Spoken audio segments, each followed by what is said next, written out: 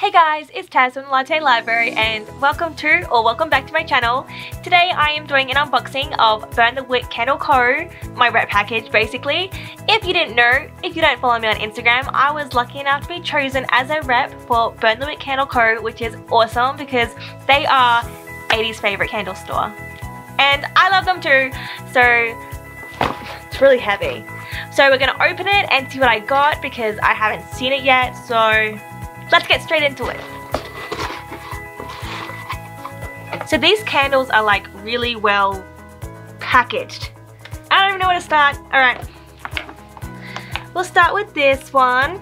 So the packaging is like really soft paper, which like feels amazing. I feel like it would be like really nice to sleep on. So my first candle is I'm reading, and it smells of white peach and musk. This actually smells really nice, like a lot nicer than I would naturally think. But I love musk, but it smells really good. It's like fruity, but not like overwhelmingly sweet, which obviously would be the musk. And it's just a normal like a peachy color, no glitter. But yeah, it smells really good. This could almost be like my favorite scent from them so far. Maybe. I also really love these jars. They're so unique, I haven't seen them before. Except with this company, of course, but I love them. Next we have one more chapter which smells of blueberry muffins, and this is a new release which is super exciting. This color is my favorite color ever. I love it. So I already love it. The label itself is super cute, it has like a book and stuff on it. Oh my god, that literally smells like blueberry muffins. It like makes me hungry. Very spot on scent, that's all I can say. And it's blue inside, of course. Again, it's just like my favorite color. I love it. Next we have Book Lover, which smells of peony and rose. I am a book lover. And the color is like pink. This is a stronger scent. It smells like, well yeah, it does smell like roses. I don't know what peony smells like, but it definitely has hints of roses in there. Quite a strong scent. So I would probably burn this like to make the whole house smell nice. Even though I live in a small-ish unit, so it would totally do the job. But yeah, smells good though.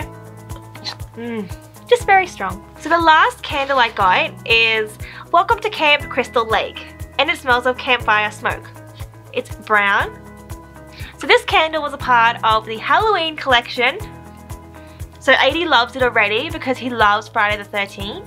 Definitely has some smoky vibes. I will happily gift this to 80 because so far this is his this is his favorite scent. And you know, sometimes I'm like, oh no, don't burn my candles. But he can burn this one because I love him so. And the label is like super cool. And last but not least, oh, my cheeks are sore from like laughing and smiling. We have a wax melt, which is the Grinch and smells of spearmint, vetiver, and apple. I love this scent. I've had the candleless scent and it smells absolutely amazing. Like I totally recommend it, even though I'm pretty sure the Christmas range has stopped. But don't hold me to that. Don't hold me to that. And it's green and sparkly, so yeah. I love wax melts. I always put my wax burner away when I'm like filming this video. I don't know why, but yes, wax melts are amazing. They're totally like my new favorite thing. And that is totally it. If you're wondering why I was laughing so much before, it's because, look, I love candles, I really do. 80 likes my candles, he really does.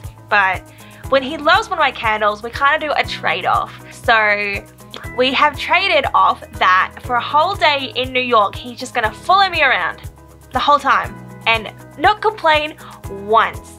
Not that he complains often, but you know, once. So in exchange for the Camp Crystal Lake campfire smoke, I get a full day of him following me around in New York. Yay! My favorite thing about Burn the Wick Candle Co candles is that they actually do have these like humongous jars. I can take these to work and they burn for ages, for like 2 weeks if I like space it out. A lot of candle companies don't sell big jars and they can be a bit more pricey, but they are totally worth it. Like if you like compare burning time these are just the better option. So I love Burn the Wick Candle Co for that reason.